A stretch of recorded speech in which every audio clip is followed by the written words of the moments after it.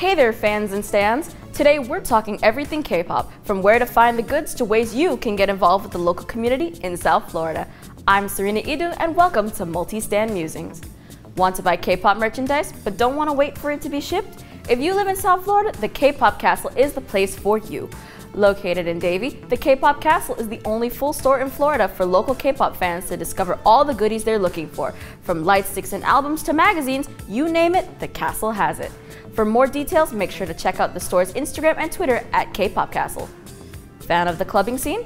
Come on down to Mama Tried, the new home of Miami's only K-pop night.